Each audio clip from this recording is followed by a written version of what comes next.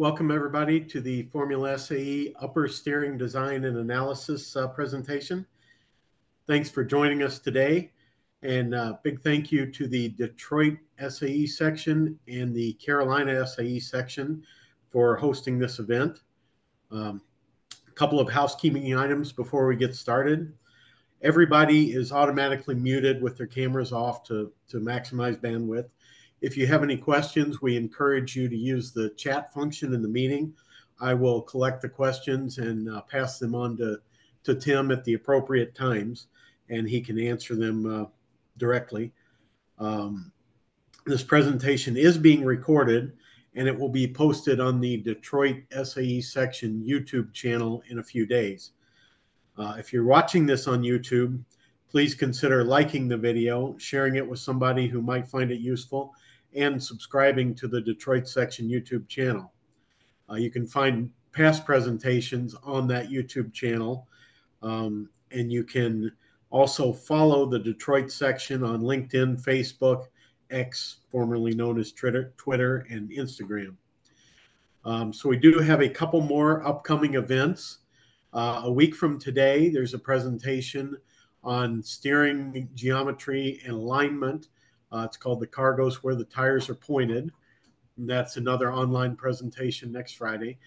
Then Saturday, February 10th, we will have an in-person workshop at Lawrence Tech here in Metro Detroit with several more presentations put on in person that day. Then Saturday, March 16th, the SAE Detroit chapter is hosting a student career fair at the SEMA Garage in Plymouth, Michigan. Okay, and one last item. You can go to the website at sae-detroit.org and register for any of these upcoming events.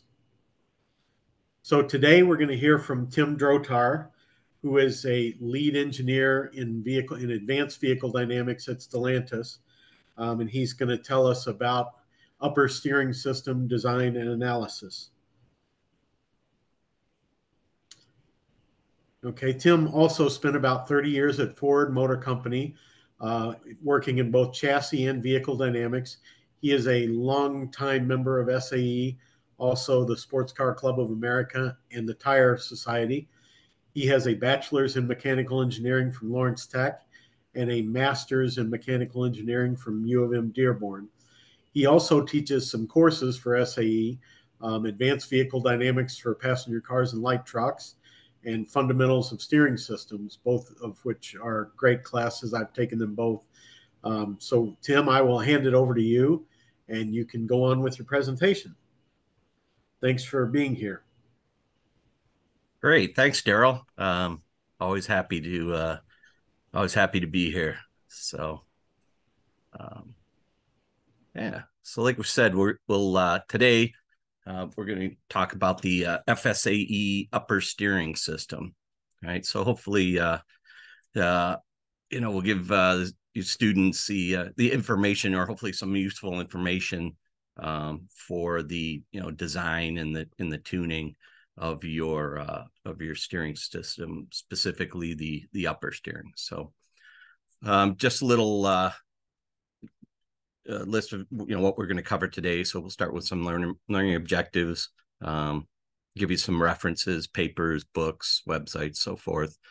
We'll talk about what is this thing called the upper steering system, and we'll look at the different upper steering configurations typically found in an FSAE or a single seat type race car. So we'll talk about go-kart steering, something called a single joint system, a two joint system.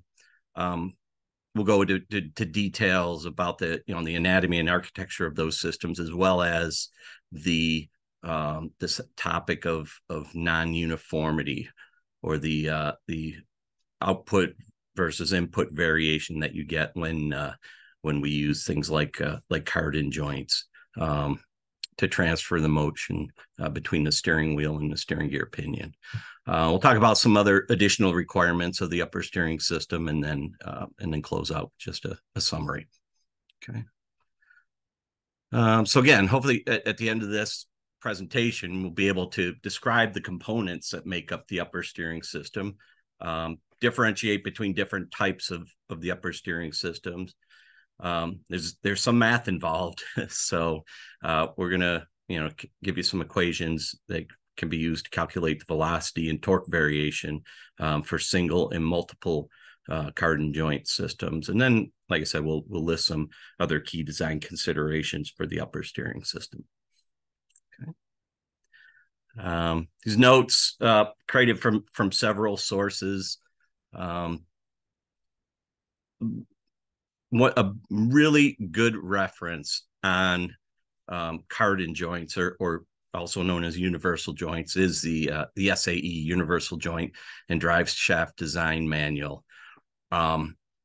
All the math is in there, all the design, information you would need to, design and apply any kind of, cardan joint, double cardan joint, constant velocity joints, and so forth. Although it's specifically, specifically reflects, drive shafts, the physics or the math still apply to what we're looking at here, which is steering, the upper steering system.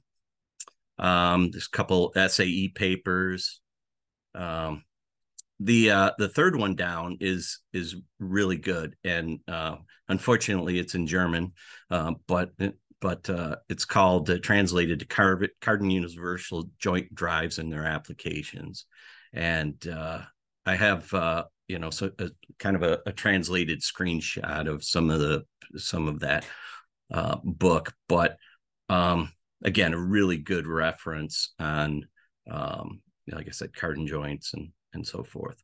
The Pfeffer and Haar book, steering handbook, translated into to English in 2017, another really good resource. And then as always, the SAE J670, the vehicle dynamics terminology, really good reference. And again, we should be, when we're talking about vehicle dynamics and chassis systems, we should be properly applying the proper terminology as specified in that standard.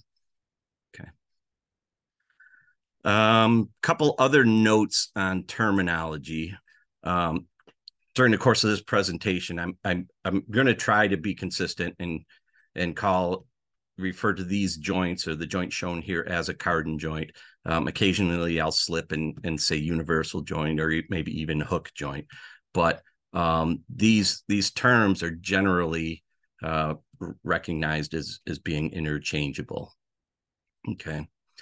The second thing is, when we're talking about these cardan joint angles, I just want to really quick, we're going to refer to the obtuse angle of the joint, or so the orientation of the joint. The obtuse angle is as the spatial angle, and in 2D, right, it's just an obtuse angle. But the reason we call it a spatial angle is because, as we'll see, in some upper steering configurations, typically more common in passenger cars and light trucks, all the points are the input and output points of this cardan joint do not lie in a plane that is parallel to, like, a plane, vehicle, a plane cut through the longitudinal axis of the vehicle, right? So we use this term spatial angle to recognize that it's really a 3D angle.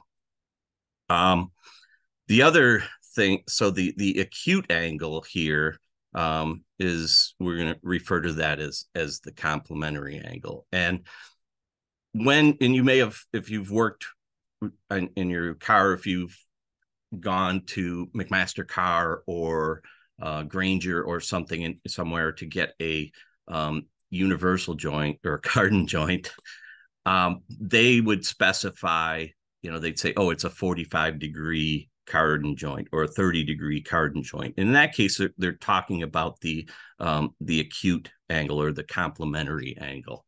We're going to in this presentation, we're more we're going to focus and use the idea of the obtuse angle or the spatial angle. Okay. All right. So here's a picture of a typical passenger car steering system. Right. And so starting from the upper left, we have our steering wheel, and then going down the system, down the chain, we have the steering wheel and then the steering column. And then we have what we call the intermediate shafts. And the intermediate shaft is the linkage that connects the steering column with the steering gear pinion. And so you'll see we'll have a steering gear, and then the steering rack is connected to our steering knuckle by some kind of linkage. In this case, they're tie rods. Right? And so this system, we typically break the system up into what is called the upper steering, which is the steering wheel, steering column, intermediate shafts, and then the lower steering, which is the linkages, the steering gear, the linkages, and the knuckle.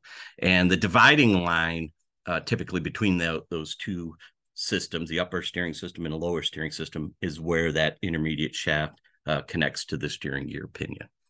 So again, the topic today, we're going to focus on the upper steering. All right. So in an FSAE car, right, it's similar. The steering system is similar, right? We've got a rack and pinion steering gear, and not shown here, but we've got tie rods. For the go-kart, what we would call a go-kart type steering system, right? We would have our steering wheel, and then we would have a steering column and an extension shaft that basically connects, straight line between the steering column and the steering gear pinion. Okay. So, the advantages of this kind of design is that, as you can see, it's really simple, right? We just have to have, a steering shaft that rigidly connects the output of the steering column with the input of the steering gear, namely the steering gear pinion. The other thing you'll see is that, every degree, for every degree or Newton meter of torque, or every degree that of steering wheel angle we put in, it goes into turning in theory, would go to turning the steering gear pinion 1 degree. So there's a 1-to-1 ratio between steering wheel angle and steering gear pinion. Okay. The challenge with this is that it may require a more upright driving posture, right? So we're kind of fixed in the relationship between the angle of the side view angle of the steering wheel, with the vertical and our steering shaft. So if you've ever driven a go-kart, you're typically sitting in a more upright driving posture. Okay. The next one is the single joint steering system. And again, it's a relatively simple design. So again, we have our steering wheel, we have our steering column. We've got some kind of steering column support assembly with some bearings that are going to support the steering column, and also the steering shaft. And the steering shaft is connected to the steering column by way of a steering joint. And so in this picture, this design, it's showing what they call a double cardan joint. But that could be, it could be a single cardan joint. It could be a constant velocity joint.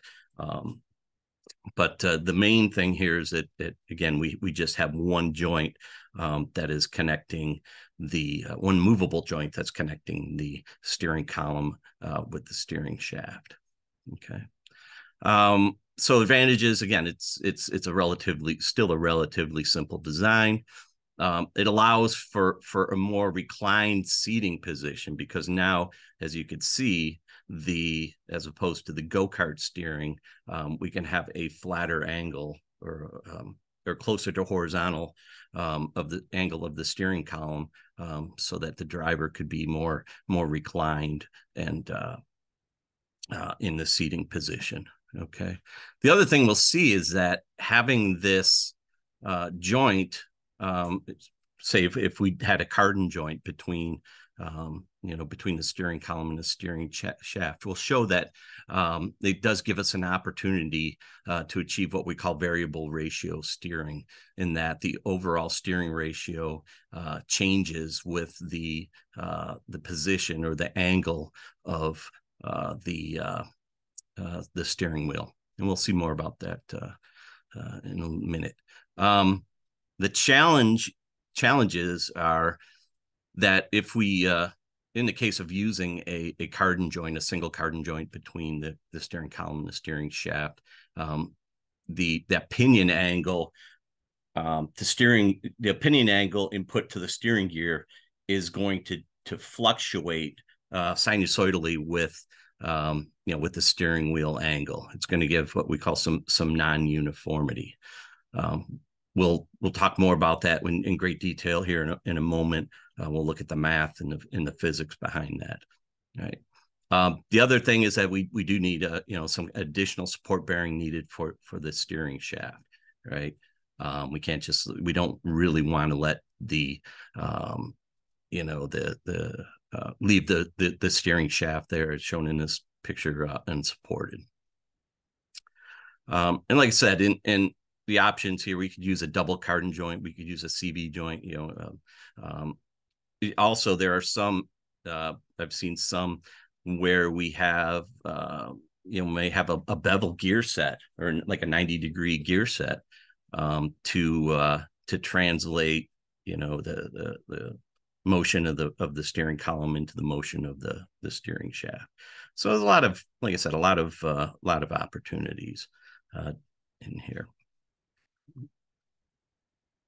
The last one is an example of what we call a two-joint steering system. And so again, we have starting at the top here, we have some kind of column support assembly, some kind of bracketry and bearings that's going to support the steering column. Shown here, we have an upper joint and a lower joint. So the upper joint, we're showing a single cardan joint here, the upper attachment, and then the lower, the attachment, the shaft attaches to the steering column, and then the lower joint, also a single cardan joint, that attaches the shaft to our steering gear pinion. And so this combination of the cardan joint, upper cardan joint, the shaft, and the lower cardan joint, we call that the steering intermediate shaft. Okay. And again, this is the advantage of this two joint system. It does, because we can flatten out the steering column angle, it does allow for more reclined seating position. Unlike the single cardan joint system, we'll see there's some math involved that if we properly design this system in terms of the spatial angles and or what we call the phasing, we can minimize or actually zero out that non-uniformity. Or if we want to have this what we call variable ratio steering, we can also design or specify those spatial angles to give us a desired level of non-uniformity that would in turn give us some that variable steering ratio that we're looking for. Again, the challenge is, again, the pinion angle to input to the steering gear is going to fluctuate sinusoidally with the steering wheel angle. And we'll see it unless these spatial angles are equal. That's going to be one of the requirements for minimum non-uniformity, is that having these spatial angles at the upper joint and the lower joint equal to each other. The other thing is again, having an additional support bearing for the steering intermediate shaft. Right? Okay. All right. So for a passenger car versus a single seat race car. So shown on the left is this was taken from A to Mac. and shows a an example of a passenger car steering system. And you could see that if we have our upper steering here, so steering wheel, steering column, we've got an intermediate shaft, and then we've got our steering gear. But you could kind of see that if you travel down from the steering wheel, kind of go straight down to the steering column, then it has a little bit of an angle, probably that the upper this has that upper intermediate, or that intermediate shaft needs to clear the accelerator pedal here.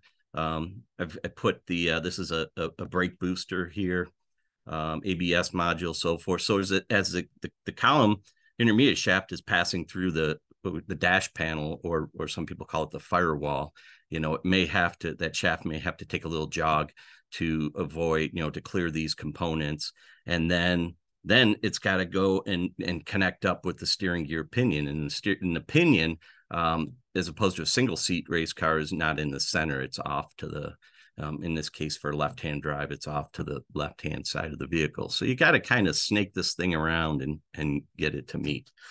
Right. So not all the components lie in the XZ plane. Right.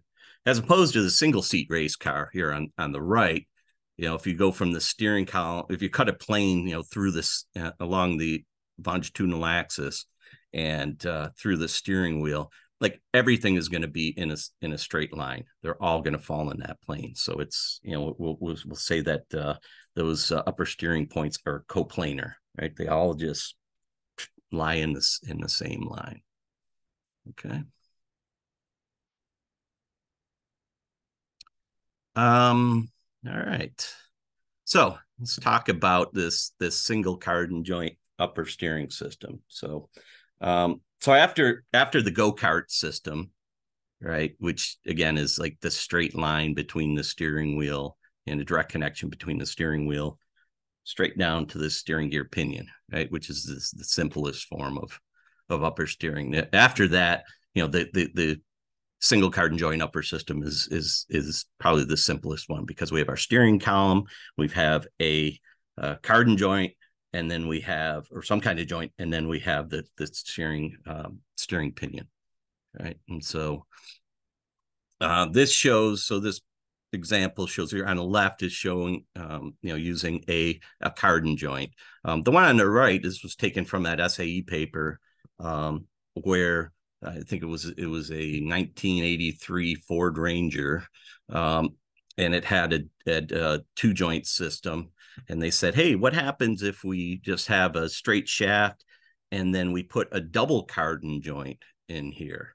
And you say, well, why would you want to put a double cardan joint? Well, we'll see in a moment. But the reason why is because when you put a single joint in there, the angle that the axis of the steering column intermediate shaft and the steering gear pinion makes, a spatial angle, was really large. And so, as we'll see here in a minute, that the amount of fluctuation, output versus input, is going to vary with that spatial angle. And so they say, well, we got too much fluctuation. What if we put a double cardan joint or some kind of constant velocity joint in there? Then they were able to reduce that amount of fluctuation. Okay. So we look at our single cardan joint system. So let's focus specifically on this thing called the cardan joint, or a universal joint. All right, and so we've got we've got this kind of a I don't know, isometric view maybe of the cardan joint, right? And so the components of this cardan joint, we have some kind of input. There's some kind of input shaft that connects rigidly to this input yoke, and then we have an output shaft that's connected to the output yoke, and the input yoke and the output yoke are connected by some bearings, right? And so what it does is, if we have an angular input or an angular velocity on the input side, we're going to get some corresponding angular output, angle output and angular velocity, output. Okay. And so one of the so if we then look at the plane, if we connect the dots here, three points, so we have a dot, a point on the input shaft, a point on the output shaft, and we have the point at the connection here, the center of the bearing. 3 points define a plane, right? So we've got, that gives us the plane of the cardan joint, right? And if we then lay this plane flat on the ground, right, we look directly onto that plane, down onto that plane, a plan view of the plane, it gives us the spatial angle, what we're calling that spatial angle of the joint. And so it's all right. And so that is the angle, joint angle that we're interested in, the obtuse angle, if you will, right? So this gets a little, probably the most confusing part about cardan joints has to do with the orientation of the yokes. Okay. And so I'll do my best here to try to explain it. So say on the left, we're looking down, we focus our eyes down that input shaft, right? And so if we look down there, we see the plane, right? We've got this edge view of the plane, right? And so we're looking at the orientation of that input yoke, right? So this red, the top one, the input yoke, the red one, relative to that plane. And so by sign convention here, what we're going to say is that the input angle to the cardan joint is going to be the angle that the input yoke makes with a line or an axis that's perpendicular to the plane of the joint. So when that angle is 0, we'll say that input yoke is going to be perpendicular to the plane of the cardan joint. Okay. So when we're the steering wheel, in this case, when the steering wheel is straight ahead, we're going to say that, when that 0, that input yoke is the input angle is going to be 0 when that yoke is perpendicular to the plane of the joint. Okay. If we look at the output side, right? So now this magenta one, we're looking at the output yoke. And so now we're looking down the output shaft here, right? And so since the input and output are perpendicular to each other, when that angle, now we're looking at the angle that the output makes with that edge view of the plane. And so when that angle is 0, that output angle is 0, that means that output yoke is in the plane of the cardan joint. Okay. All right. And so you may say to yourself, why does that matter? Well, it will show that whether the input is perpendicular to the plane or in the plane is going to determine if that non-uniformity is a maxima at 0 or a minima at 0. And we'll show the math here in a minute. Okay. So probably one of the most important things is with cardan joints is understanding the orientation of the input and output yokes relative to the plane of the joint. All right. So there are rotational relationship between the output shaft and the input shaft is given by this equation. We'll call it equation 1. So the tangent of the output angle is going to be related to the tangent of the input angle by the cosine of that spatial angle, or cosine of 180 minus that spatial angle, okay, or the complementary angle. All right. Okay. So again, the alpha here is the spatial, what we're calling the spatial angle of the U-joint. Theta 1, the input, is the angle that the pin of this input yoke has been rotated from being perpendicular to the plane, and obviously then the angle that the output yoke has been rotated from being in the plane of the joint. Okay, so if we rearrange that equation and we solve for the output minus the input, or the angular variance, we can see that, and we plot it versus the input angle. So in this plot here, we have input angle on the x-axis, and we have the angle variance, or the output minus the input, on the y-axis. And so let's say if we look, if that angle is 180 degrees, that spatial angle is 180 degrees, right? And so cosine of 180 minus 180 is cosine of 0, which is 1.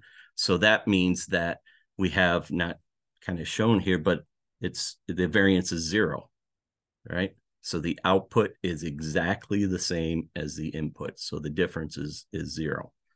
But let's go to the extreme. Let's say, what happens if that angle, that spatial angle, is 135 degrees, or in this case would be 45 degrees complementary, right? And so the joint is that angle between the input and output shaft is 45 degrees. So now you could see that as we, at 0, obviously the variance is 0 input angle. But as we rotate that input shaft, right, you could see that the variance becomes negative, where the output is going to lag the input. And so we get to, say, 45 degrees here. If we put 45 degrees input, our variance is -10. So that means we're getting 35 degrees of output. And then we go to 90 degrees, and you can see output equals input. And then we go to 135 degrees rotation, and now our variance is positive. So our output is larger than our input. So now we've got, if we got 135 degree angle, the output is rotated to 145, and then it goes back to 0. So you've got this lag lead situation here. Okay. So again, the two key points with this is that if we have a spatial angle that is less than 180 degrees, the output angle is going to lead or lag the input angle in a sinusoidal fashion. And but the other thing, you can see that the amplitude of the variation changes as we reduce that spatial angle more and more. So the first one, this blue, you could see that 165 degrees or 15 degrees. We've got maybe at 45 degrees, we've got maybe arguably 1 degree. We go to 150 degrees or 30 degrees, it goes to 4.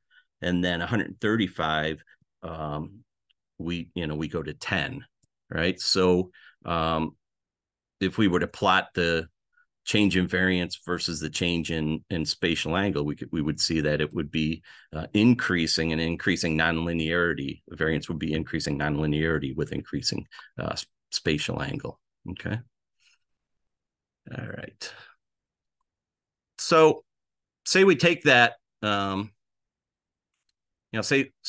we have say we have this rack and pinion steering system. We put that single cardan joint in the upper steering system. And so we're going to let theta 1, the input here, be the steering wheel angle, and theta 2 be the pinion angle.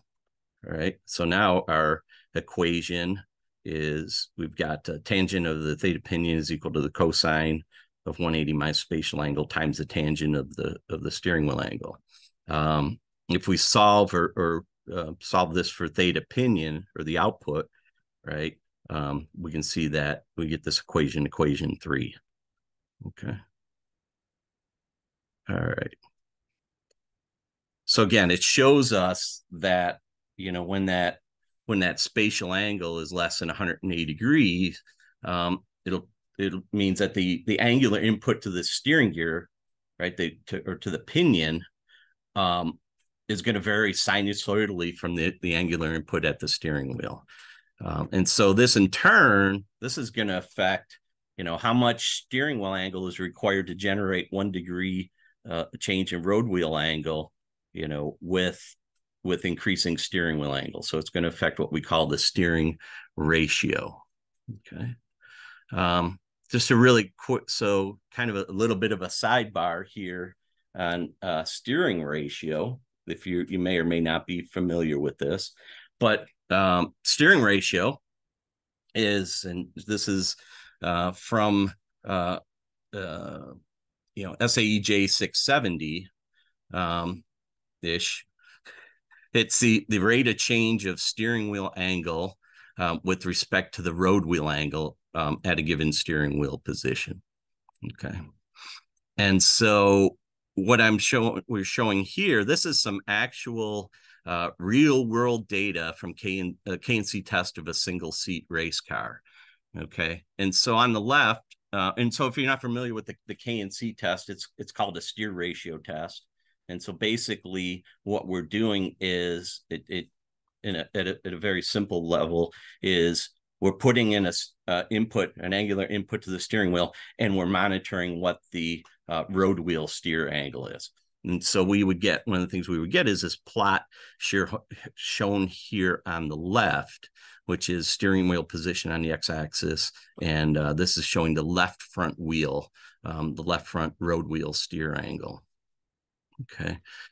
And so if we take the, if we do take a derivative, basically, or like an inverse derivative. So we take the derivative, the change in steering wheel angle versus change in road wheel angle. What we get is this plot on the right, which is the steering wheel position on the x-axis. And on the y-axis, we have what we call the instantaneous steer ratio. And you can see in this real world single seat race car, right, if we look at the red line here, which is the instantaneous steer angle, their steer ratio, you can see that at zero steering wheel position, when the steering wheel is in the straight ahead position, this particular car has a overall steering rate, or it has a steering ratio, degrees of steering wheel angle per degree of road wheel angle, of a little bit more than 15 to 1. But as the car, as the steering wheel is turned to the left or to the right 90 degrees, you can see it goes up sinusoidally. It goes up to what appears to be sinusoidally, up to about, you know, almost 18 degrees. So it's a little bit slower. We say a little slower ratio, even though it's a larger number. It takes more steering wheel angle to generate 1 degree of road wheel angle. So it's a slower steering, right? It goes up to about, so at 90 degrees, it goes up to about 18 to 1, and then back to at 180 degrees, it's going to go back down to, you know, somewhere close to the 15 to 1. Now, you'll say, well, what is it? This second line here, this blue line, is actually a second order polynomial fit through that data, because the instantaneous steer ratio is not only, as we'll see here in a minute, not only going to be a function of that non-uniformity in the upper steering, it's also going to be affected by our lower steering, our plan view steering geometry, or you may be familiar with it with Ackerman, right?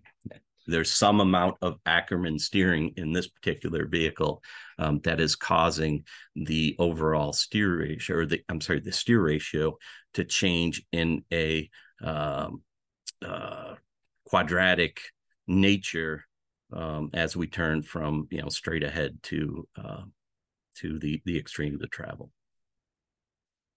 Okay. So, like I said, the steering ratio then is going to be controlled by three transfer functions. So the first one we talked about was that upper steering non-uniformity. That's the transfer function between the steering gear pinion and the steering wheel.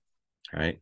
The second, it would be the steering gear transfer function. How much rack displacement do we have for a given pinion angle? And then the third is what we'll call the steering linkage transfer function, is how much road wheel steer angle do we get for a given rack displacement?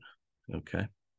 And so mathematically, we can show these transfer functions. So we could find the road wheel angle for a given pinion angle if we know these two transfer functions, right? The rack to pinion transfer function, and then the road wheels angle to rack travel transfer function.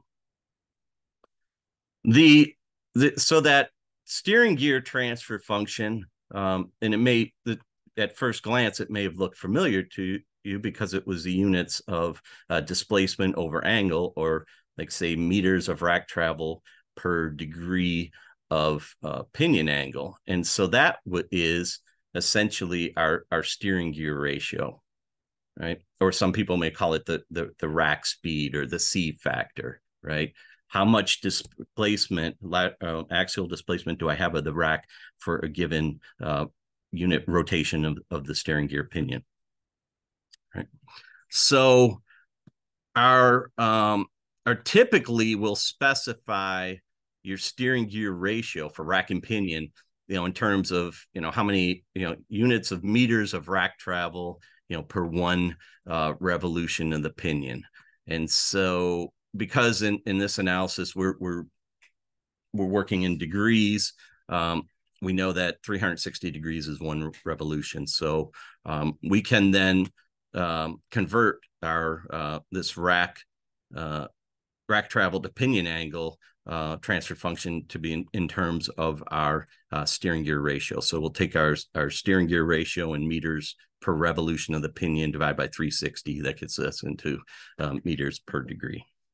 Okay. Which is this equation 6 here. That should have said equation 5. Okay. Gotta fix that. Okay. The second transfer function then here is the road wheel to the rack travel. And so, again, this which is the steering linkage transfer function. Okay. And so this is shown here. This is some data. This is from actually a simulation. This is from an Atom simulation, steer simulation. Or plotted rack travel on the x-axis and road wheel angle on the y-axis. And the blue is the left front wheel, and the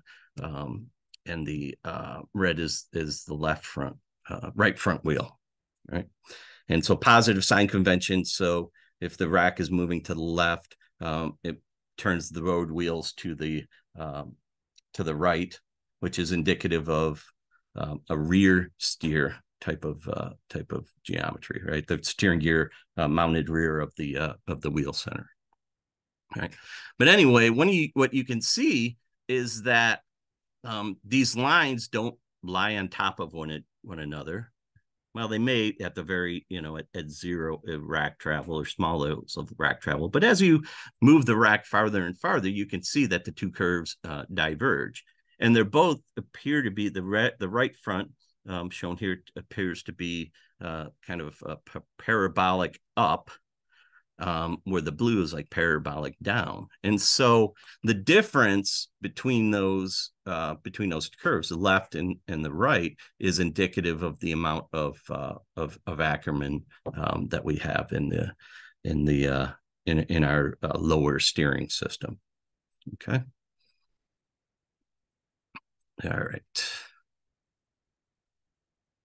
So So we know, again, we know the road wheel angle is a function of the pinion angle, the rack gear ratio, and this linkage transfer function. And for the sake of simplicity, we'll assume right now that this we're going to assume that this, for example, coming up, that this linkage transfer function, steering linkage transfer function, is constant, right? It's going to be linear, right? Okay, so for the go-kart steering, right, where the steering wheel is directly connected to the steering gear pinion, we can use, the pinion angle is going to equal the steering. Kinematically, the pinion angle is going to equal the steering wheel angle. And I say kinematically because if we were to do a test on, frictionless, steer ratio test on frictionless plates, conceivably every degree of steering wheel angle is going to go into, the turning the steering gear pinion, a 1-to-1 relationship. In reality, it's not. If we were to do that steer test, turning to the left, turning to the right, with the driver in the car, and the car sitting on the ground, right, where we have reaction forces at the tire contact patch. Now, the drivers, not only are they applying a steer angle, they're applying a steer torque, and there's resistive moment, a kingpin moment that's acting in the opposite direction, resisting it. And so if we have any compliance in our steering system, in the steering column, like torsional compliance in the steering column and the intermediate shaft or steering shaft and so forth, some of that torque is going to go to, overcoming, an angle is going to go to overcoming that steer compliance before we start to turn the steering gear pinion. So that's one of the additional requirements of the upper steering system is make it stiff, right? You want every Newton meter of torque and every degree of steering wheel angle to go towards, turning the pinion and eventually turning the road wheels, and not overcoming, having to overcome any compliance in the steering system. Okay. But kinematically, for the go-kart steering system, we can calculate, road wheel angle as a function of steering wheel angle using the equation we previously developed. If we put a cardan joint between the steering column and the steering gear pinion, we kind of have to modify that kinematic road wheel angle equation to account for the angle variation between the output and the input of the cardan joint. So we're going to take that equation that we developed a few minutes ago, where the pinion angle is going to be a function of the steering wheel angle, and the spatial angle of the joint. And so we're going to plug that into this equation 6, this equation above. And so now we've got this equation 8, which is going to be, the road wheel angle as a function of the steering wheel angle and the non-uniformity of that cardan joint. Okay. So so for that single cardan joint, if we, and again, this is, I failed to mention, but this is all, like, you could do all this stuff in Excel, right? You could take these equations, you can plug them into Excel, and you can, you could generate the curves that we've shown thus far and will show subsequently. I happen to have this handy, so apologize for being lazy, but this is some simulation data from an Adams model again. And so this is on the x-axis is steering wheel angle, on the y-axis is the road wheel angle. I'm assuming that the rack gain, or the gear ratio, steering gear ratio, is 0.052 or meters per rev, or 52 millimeters per rev, which is kind of common for a passenger car.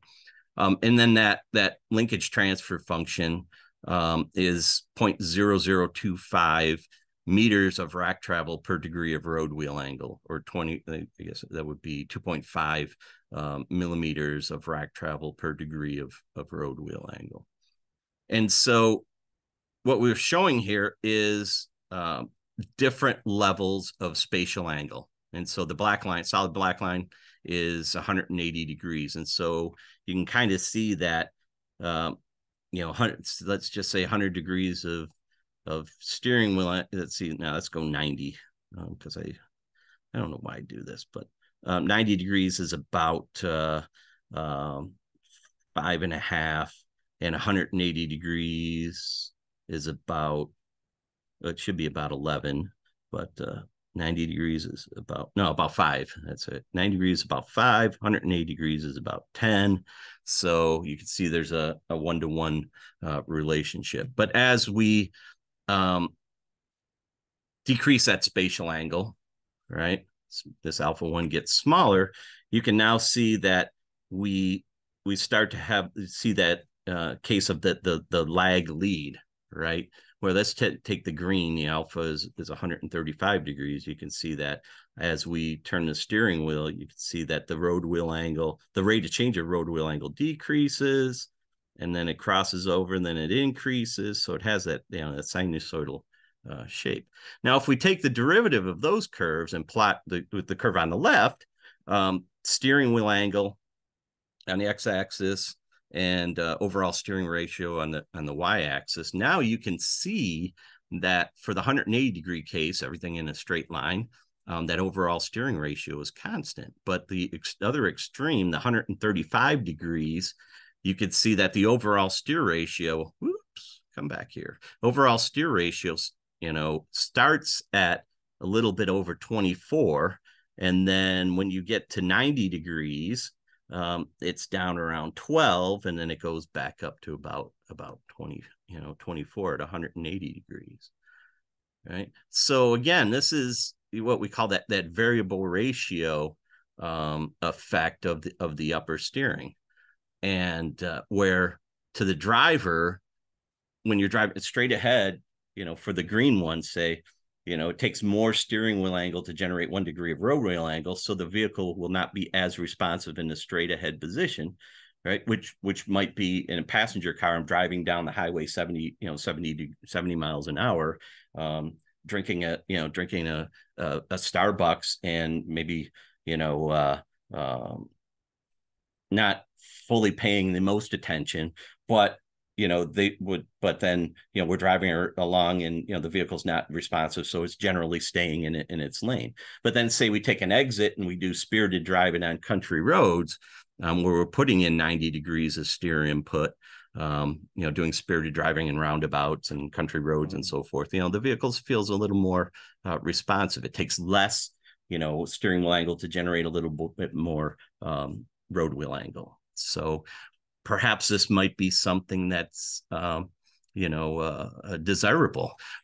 Perhaps it was to the, to whoever was the manufacturer of this car, because you can see, they had the opposite, where, it was a low ratio on center, where the vehicle was very responsive in a straight ahead position, and then it was a higher steering ratio at the 90 degrees, where off center position. So maybe what they wanted is they wanted the driver to the car to be more responsive, take less steering wheel angle for the turn in, but then when you're in a turn 90 degrees and you're dithering the steering wheel around 90 degrees, the vehicle isn't as responsive, or it doesn't, it's maybe a little more stable, or feels a little more stable to the driver as they're adjusting the steering wheel position in steering wheel angle in a turn. All right. Okay.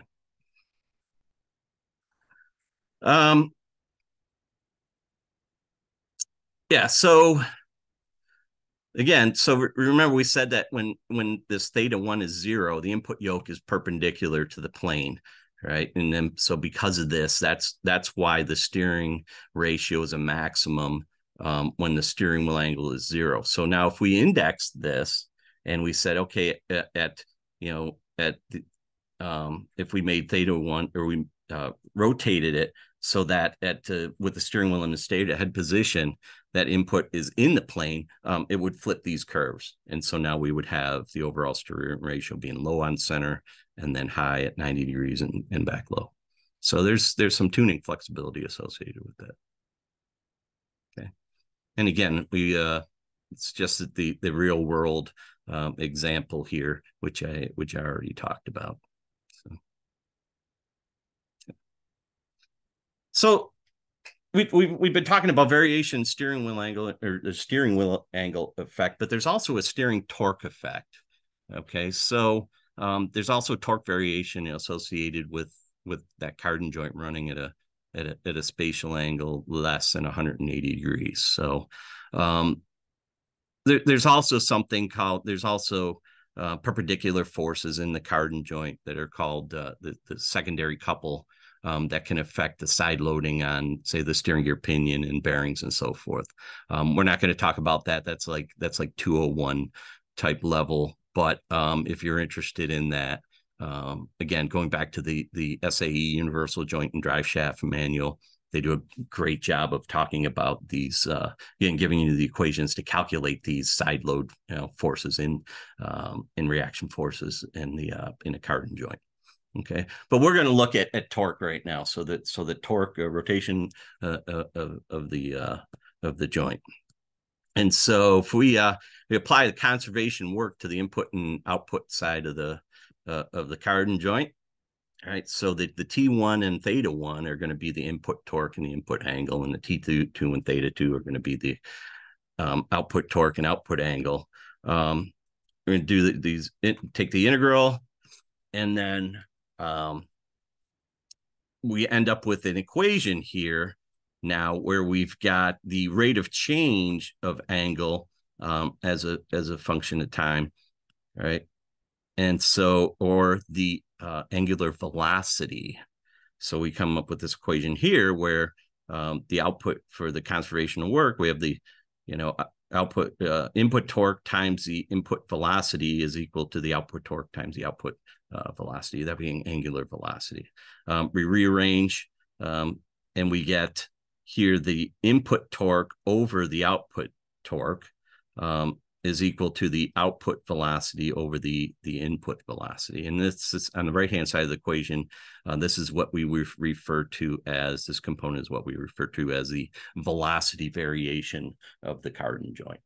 So you can see that the velocity variation of the cardan joint is inversely proportional to the torque variation of the cardan joint. Okay. All right. So if we go back, so we go back to this first equation, we're going to differentiate that, and we can, because the tangent of the output angle is equal to related to the tangent of the input angle by the cosine of 180 minus the spatial angle. We take the derivative of that, and we get the velocity variation of a single U joint. And so you can see in the numerator, we have the cosine of 180 minus the spatial angle. And then the denominator is now a function of not only the spatial angle, but also the position, or the input position. Okay. And so we're going to go back and we're going to then use this equation 9. We have the velocity variation. So we're going to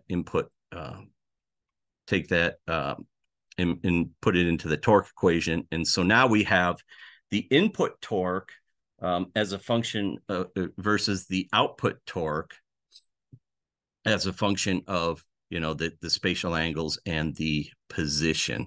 So if you think about it, let's just say the extreme cases is you have to, the car is sitting on a pavement, statically, and you need a certain torque at the pinion to turn the wheels, and that torque is going to be based on dependent upon the weight of the car, the steering geometry, the distance from the kingpin, or the kingpin offset, the scrub radius, kingpin inclination angle, all those things that we talked about. If you had seen the SAE presentation, the Formula SAE presentation previously on the kingpin axis, we talked about, the moments about the kingpin axis and then converting them to a torque to the pinion. So So again, there's going to be some level of torque at the pinion required to steer the wheels. So if we have some non-uniformity, what the driver is going to feel is a change for a given constant, torque required at the pinion. The driver is going to have to apply more torque, less torque, more torque, less torque. All right, and that's what we typically call this lumpy steering feel, for lack of a better term. It just feels lumpy, feels heavy, light, heavy, light. So for our single U joint, the output velocity variation, the input variation are shown here. So again, our same for situations. The black line being everything in a straight line, and the other extreme is a 135-degree spatial angle, right? And so the left axis is the output velocity variation. So you can see that for a given input angle on the x-axis, the output velocity over the input velocity. So the output is going to be slow. The velocity is going to be 7/10 of the input velocity at 0. And then it's going to go to at 90 degrees, it's going to be 140% of the input velocity, and it's going to go back to 70%. So what the wheel is seeing is for a fixed velocity, the wheel is going to see, road wheel is going to be slow rotate, slow steer, faster steer, slower steer. On the torque, the input torque variation for a given torque required at the pinion to turn the wheels, what the driver is going to feel is the driver is going to have to apply 70% of that torque at the steering wheel at straight ahead, and then as he turns farther to 90, it gets heavier, so he has to apply 140% of that torque, and then back to 70%. So he's going to feel lighter, heavier, lighter. Okay. All right.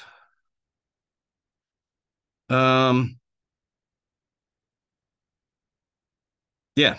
And so again, as we said, with the variance, it's the same with the output velocity variation, input torque variation, because we said that that input yoke at theta 1 equals 0, or the input angle equals 0, is perpendicular to the plane. We're going to have a minima velocity variation in a minimum torque variation on center or straight ahead. And then again, we can, if then we design this where we zero position our straight ahead steering wheel position, that yoke is in the plane, then we would get, we would flip these curves. Okay. All right. So suppose you don't want that variation. You want to do a single joint system, but you don't want to use, you don't want, or you can't, your vehicle level targets cascaded to the component level, say that you don't want, or to the subsystem level, say that you don't want any velocity or torque variation. You can replace that single cardan joint with a double cardan joint.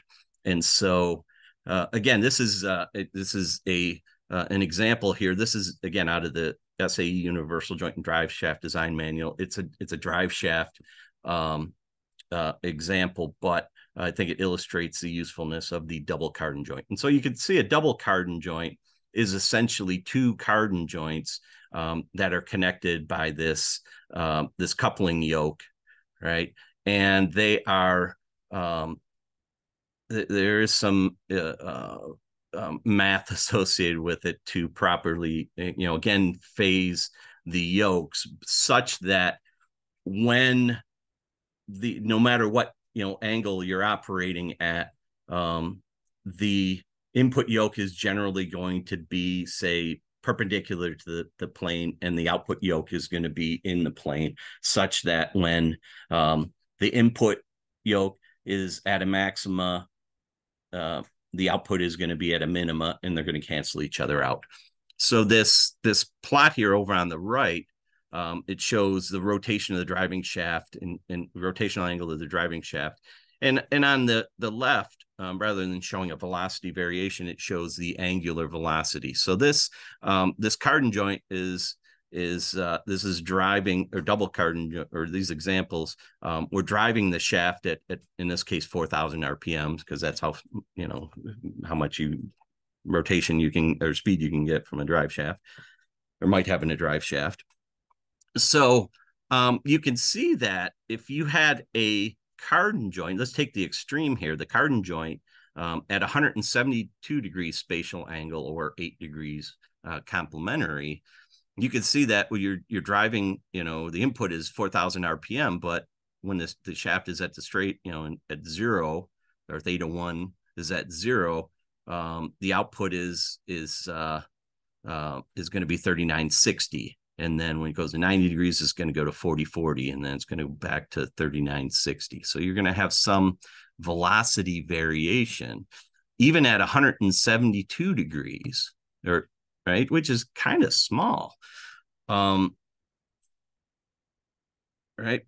But if you have a double, let's take this other one, the third one down, this double cardan joint, right, shown like here, the double cardan joint, and that's operating at 160 degrees, so even more spatial angle. You can see that for this one, if you're driving at 4,000 RPM, you're about, you know, 3999 to 4001 to 3999, right? So you have little, you know, very little you know, velocity variation. Okay. So again, this example here is from, it's shown here is from a drive shaft application, but again, you could use this. It applies, the physics is exactly the same for a steering system. Okay. All right. So next one we'll talk about here then is we're going to go to the two joint system. All right. And so now we're gonna because it's a little more complex, we're gonna identify some points here. A, B, C, and D. A is going to be the where the steering wheel attaches to the steering column.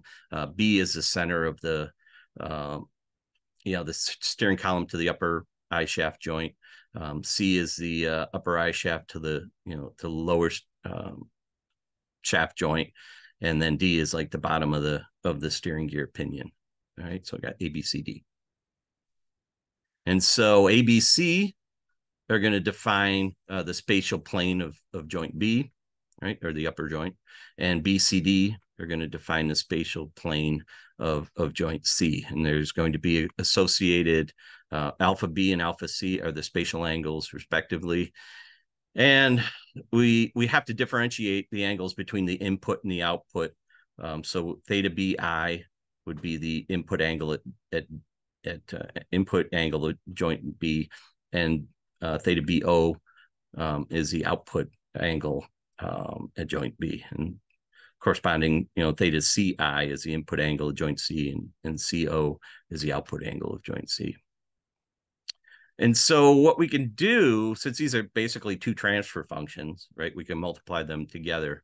Take that velocity variation equation that for a single cardan joint that we developed earlier, and we can multiply those two together to get the output at C, right? The output at C, output velocity at C, as a function of the input velocity at B. Which is a useful equation. However, we're not happy because it's one equation and two unknowns, right? We have the input at B, but we also have the input at C, right? And we don't know that directly, right? Because the input at C is actually, input angle at C is going to be, since the input to the lower joint is directly connected to the output of the upper joint. There's going to be, as we saw, that sinusoidal or the those are going to be equal. So what we can do is we can go back to the original equation of output is equal to the tangent of the output is equal to tangent of the input times the cosine of 180 minus the spatial angle. And we're going to plug that in for theta CI for the, and we now have this, and we're going to do some simplification, and we now have this equation that we're happy with, one equation and one unknown. So we have the angular velocity output at C as a function of the input at B, and now in the numerator it's a function of the 180 minus the spatial angle B, 180 minus cosine 180 minus spatial angle at C, and then in the denominator you can see that there is no CI. It's the input at B. All right, so one equation, one unknown. Boom. All right. So again, so if we go back to our car, our FSAE car, single seat race car, if everything's coplanar, right, and it's like everything is in a straight line, you can use it. We can use this equation directly. Okay, as we'll see here in passenger cars, it's seldom that those spatial angles are coplanar. But do not fret, because we can take advantage of, if we know the angle between the planes, we can add a term called the phase angle of the U joints to make sure that when the input is in perpendicular to the input at B is perpendicular to the plane of the joint at B, the input at C is in the plane of in the plane of plane C. So when one's a minima, the other one's going to be a maxima. They're going to cancel each other out. Okay. Again, so to achieve zero velocity and torque variation of this coplanar system, the spatial angles have to be equal. Okay, so again, going to the equation here, if you just did some mental math and said, okay, if alpha B and alpha C are equal, so then and I kind of plug those numbers in, we'll see that with the steering wheel angle on the x-axis, the velocity variation, it's going to be it's going to be 1, right? The output is, when everything's in a straight, and physically that kind of makes sense, that everything is in a straight line, right? And so it's a direct connection between the steering column and the steering gear pinion. So we have a 1-to-1 relationship between the input at A, rotational input at A, and the output at C. But you could see that then we did some examples here, and again, this is spreadsheet engineering here, so you can tell by the Excel the Excel style plot here. So let's just say the magenta line here, we have a 5-degree difference in angle between the two, and so the alpha 1, the spatial angle, or alpha B, apologize, it's inconsistent, but the first spatial angle is 165 and the second is 160. So you can see that we start with a little bit higher velocity variation. We go 90 degrees, it's lower, and then higher again, right? And then if we go to 165, so we go 165 and 155 are now a 10 degree difference between, we get this yellow line. And so you could see that the variation is a little bit more. And then 165 and 150, there's 15-degree difference. And you can see the variation is a little bit, even a little bit more. Okay. All right. Okay, again, spreadsheet engineering, just taking this equation right here, this equation 13, plugging it into Excel and setting up a table where you have, the steering wheel angle, theta BI, or the steering wheel angle as your input. and your velocity variation is your output, and boom. Okay, so a couple notes about this. So the first one I alluded to, that the peak-to-peak variation increases with increasing difference in the spatial angle. But the second one is if you have a larger spatial angle at B, and it's going to be fast on center. So again, the purple one here, the straight line, is spatial angles equal. This dashed one, you could see that the spatial angle, we have 165 at B and 150 at C. And so you could see it starts fast on center, slow at 90 degrees, faster at 180. But then if we flipped it around, right, and now the alpha 1, or the spatial angle at B, is 150, and the spatial angle at C is 165, still that 15-degree difference, you can see the curve just flipped. And so now we're slow on center, fast at 90 degrees, slow at 180. So we can change from fast or slow on center by changing the magnitude of those spatial angles. The other thing we could do, if we wanted to flip, is if we what we say, we could rotate, like I said, we could rotate the whole system, or index the whole system 90 degrees. So now that input yoke at B, you can see from the cartoon here, it goes from being shown this red, being perpendicular to the plane ABC. It is now gone to being here in the plane ABC, right?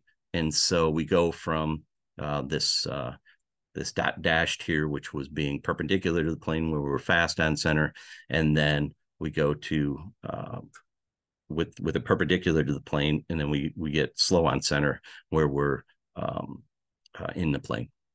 Okay. So again, there's some opportunities if we index the system to get different levels of performance. Okay.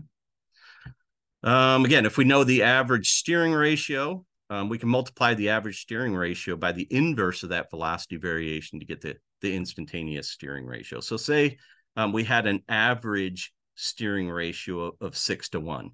So I'm not sure if this is common, an FSAE. I just took, hey, if we got, we want 180 degrees of steering angle and we got 30 degrees of road wheel angle, that's where I kind of came up with a 6:1. But anyway, so if we know that average steering wheel angle, we can multiply that by the inverse of the velocity variation at a given steering wheel angle, and get the instantaneous overall ratio as a function of steering wheel angle. All right, so you can see that we can get, now the plot is x-axis is steering wheel angle, y-axis is steering ratio, and you can see that we can get this variable ratio gear effect that if we so desire. Okay. And again, just really quick, because I know we're getting towards the end, and want to keep time for some questions, but just really quick about the two-card and joint systems in passenger cars. And again, just shown here on the left-hand side is some drawings or pictures of kind of a typical two-joint system in a passenger car.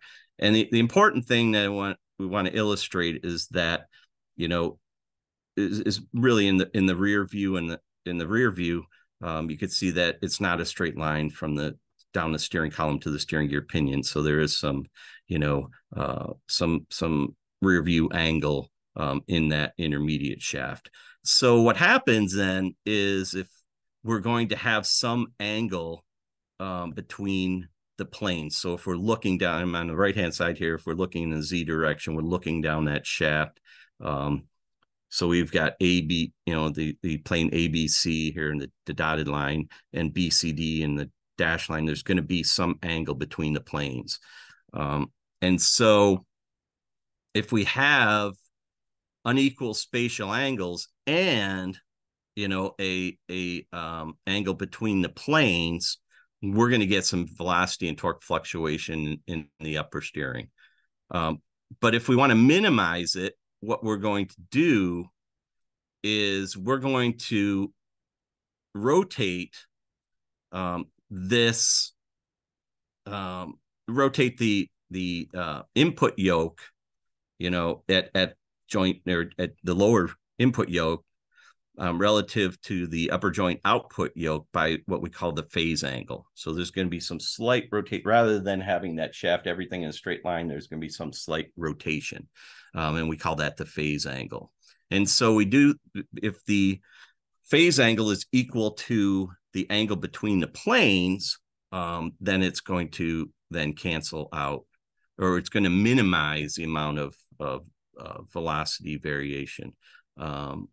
It's not going to cancel it because, again, it will still have some velocity variation if the angle, spatial angles at B and C are not the same. So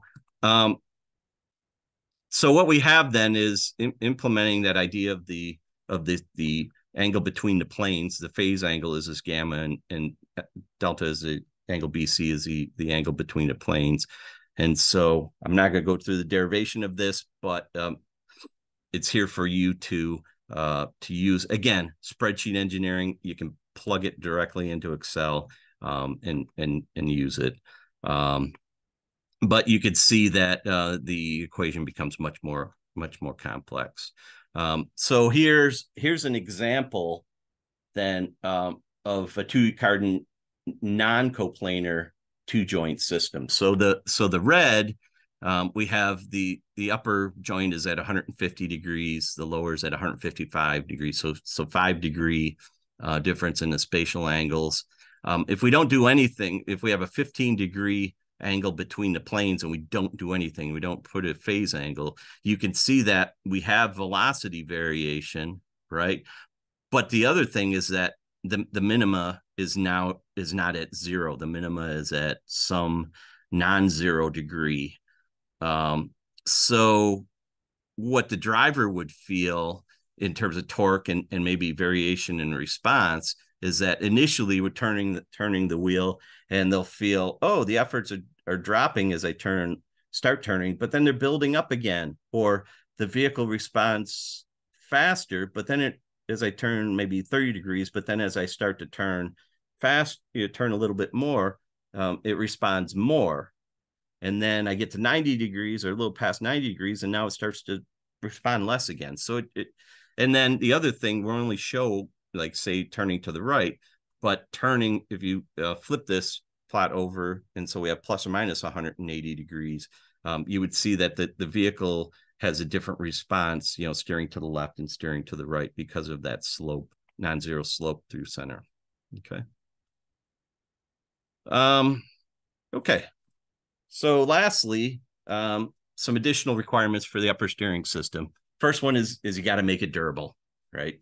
Driver safety depends on a durable steering system. So you got to perform those sizing calculations on the shafts, the torsional, stiffness and fatigue and so forth on the shafts, sizing calculations on the fasteners, just to ensure they won't fail after repeated cycling, right? Make it stiff, right? We want to perform the stiffest calculations of the system, come up with some overall torsional stiffness target of, how many, if you were to say, for example, you constrain the lower, the steering gear pinion, and you apply a torque to the steering wheel, right? Minimize, set some target of, how many newton meters of torque per degree of steering wheel angle that you're going to accept from that, the structural stiffness, and then cascade that down to, to the component torsional stiffness, the steering column, the intermediate shafts, and so forth, steering shafts, right? They're all springs in series. It's just all springs in series between the steering wheel and the steering gear pinion. And then the other thing is you want to eliminate any free play between the steering wheel, quick connect, and the steering column. This is something that we've seen, as a design judge, this is something that we see all the time, is that the steering wheel, you can grab onto the steering wheel and turn it, and there's, free play, in the steering wheel. So try to minimize that as much as possible. Make it smooth. Right? You want to select components and bearings. You want to analyze the system to minimize the rotational friction. You want every Newton meter that the driver puts in to go towards turning the steering gear pinion, and not overcoming any upper steering friction, right? You want every Newton meter to go towards eventually making those road wheels turn, and then make it comfortable, right? You want to consider the angle of the steering column off the horizontal to maximize the driver comfort. And the visibility, like say if you have chassis mounted gauges, the visibility of the gauges. Okay. So in summary, we talked about the upper steering system and, being comprised of steering wheel, steering column, intermediate shafts. We talked about the three most commonly used upper steering system architectures: go-kart, single joint, and two joint. We talked a little bit, we compared and contrasted single seat race car upper steering systems and passenger car upper steering systems. The go-karts, we talked about go-kart steering is it's a direct connection. It's a straight line between the steering wheel and the steering gear pinion. The single joint upper system has one joint between the steering column and the pinion. We spent a lot of time talking about the output versus input relationship for a single cardan joint, and that it's going to vary sinusoidally with rotational angle when that spatial angle is less than 180 degrees. And again, that whole idea of the being in the perpendicular to the plane and being in the plane. So for a single cardan joint, the velocity variation and torque variation, output torque variation, is going to be a minima when the input yoke is perpendicular to the plane, and it's going to be a maxima when the input yoke is in the plane. We talked about the steering ratio, right? Rate of change of steering wheel angle with respect to road wheel angle at a given steering wheel position, and the three transfer functions that make it up: non-uniformity, steering gear, and steering linkage.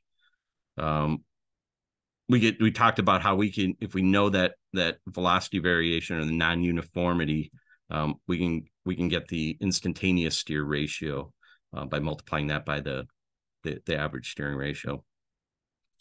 We looked at two cardan joint systems. Oops, sorry. And then the FSAE two cardan joint system is typically coplanar, like everything lies in a straight line. And then some fun facts about the two cardan joint system, is that the main thing is having the spatial angles in the two cardan joint coplanar system, having those two joints, everything lie in a straight line. Yeah, and then the additional requirements: durability, high stiffness, friction, comfort to the driver. All right. So with that, how'd I do, Darrell? You are pretty much right on time, Tim. So just a reminder, there are a couple more presentations coming up next Friday, the alignment and suspension geometry presentation.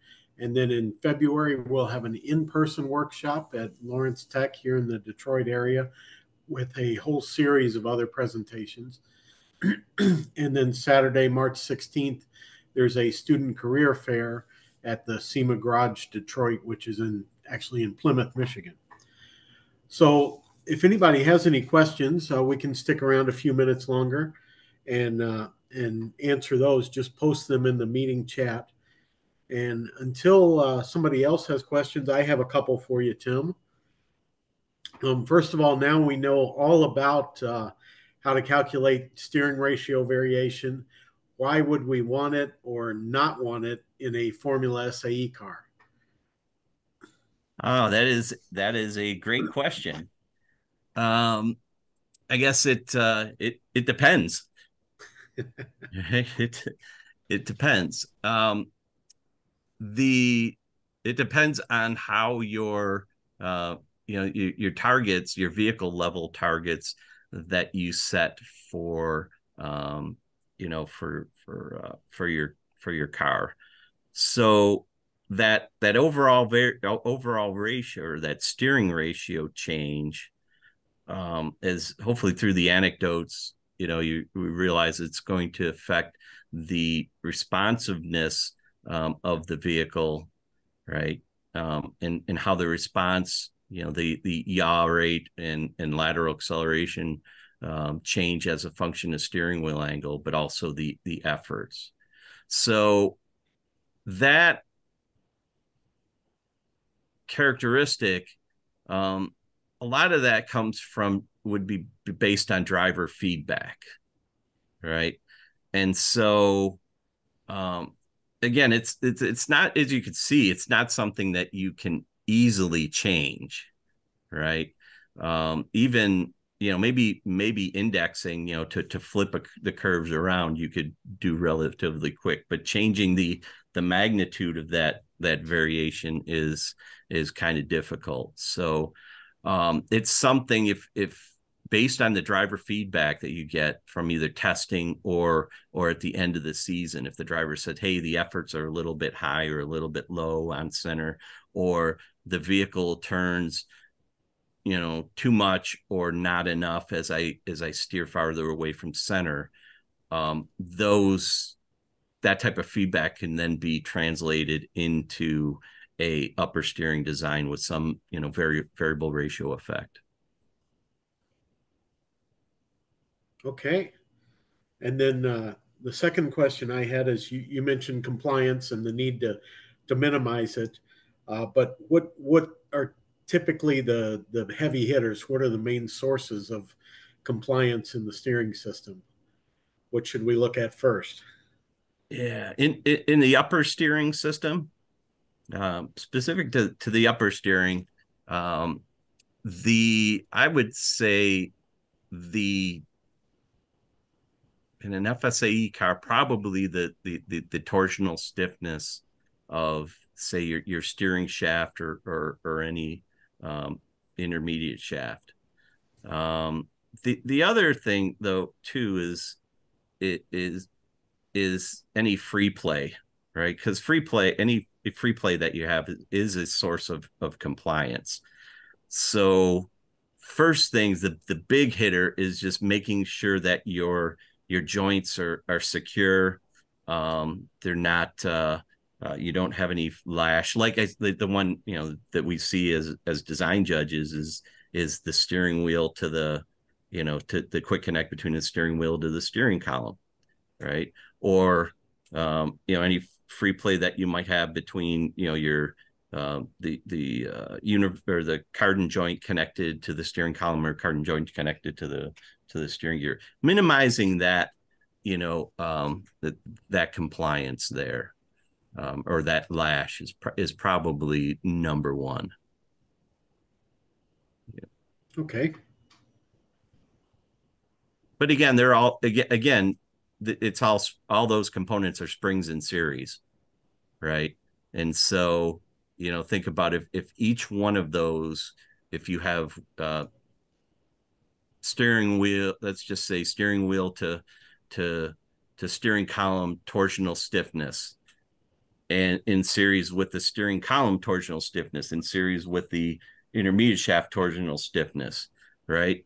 Those, it's 1/, the total is 1/, the first stiffness of the first plus 1/, the stiffness of the second plus 1/, the stiffness of the third. So you may think that an individual component may be stiff enough, but when you stack them all up, it's going to be a fraction of the the maximum individual stiffness. So Yeah, it's not going to be any stiffer than the least stiff component. right. Okay, well, I don't see any questions in the chat, and we are a few minutes over time. Oh, here's a question just popped up. It says, I have seen teams support the upper column and lower column with their upper support, and I've seen others support the upper column in the middle of the double cardan. Could you explain the differences there? Hmm. I guess in general, the um, there's more than one, obviously more than one solution, but I think that at the end of the day, it's making it as the support as stiff as possible while minimizing the amount of torsional or the amount of torsional friction in the in the system. So um, again, they say the best part is the part that isn't there, right? So if you feel, if you do your analysis and you feel that, I can get the proper support for the steering column and the intermediate shaft by just having a single bearing and, and minimizing the torsional friction, then that would be the way to go. So it's in the details. It's all in the details. So.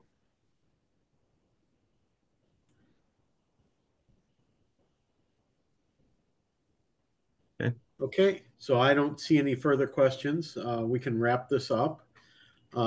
As I mentioned, we have some upcoming events.